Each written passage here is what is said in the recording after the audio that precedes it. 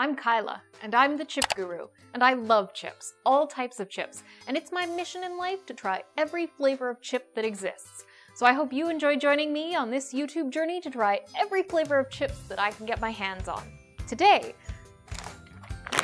we're trying Lay's 2-in-1 prawn and some sort of spicy soup. I'm not really sure what it is. These are all written in Thai.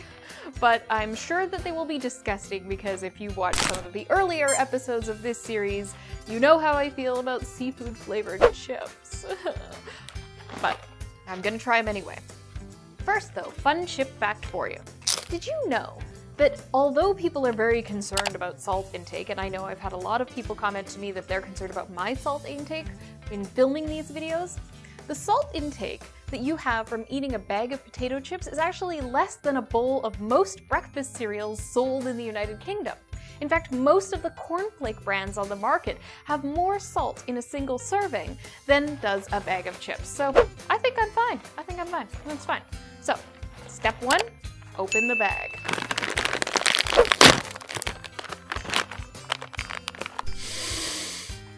Oh no, it's definitely got that seafood chip smell. Oh god, I just had like a flashback to the spicy squid, and I'm so worried for my health here. Now these are 2-in-1 chips, so I don't know what I'm gonna get.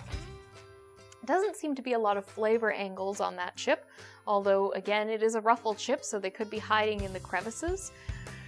Whether this is a spicy soup or a prawn chip, I'm gonna try it out, so taste is king, let's give it a try.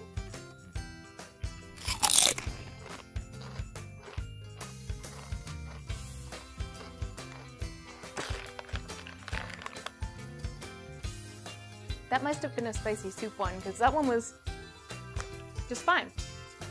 It tasted kind of like chilies. Nothing prawny about it. I'm gonna try a second one just to be safe.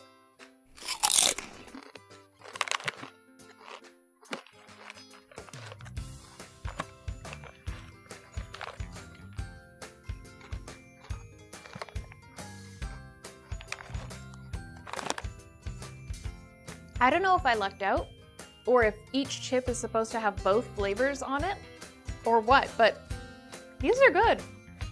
They taste like chili and cilantro, and they're sweet, and they're a little bit spicy, but not too spicy, and they're savory at the same time, and they have no disgusting seafood flavor.